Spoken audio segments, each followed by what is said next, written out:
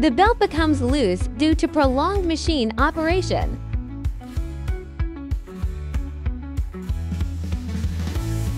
X-axis belt tensioning adjustment. Use an L-shaped wrench to tighten the adjustment screw clockwise and tension the belt. Check the belt tension. Y-axis belt tensioning adjustment. Use an L-shaped wrench to tighten the adjustment screw clockwise and tension the belt. Check the belt tension. Self-check. Turn on the machine. Click Prepare.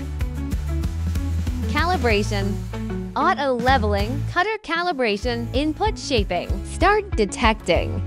Waiting for the device self-test to complete.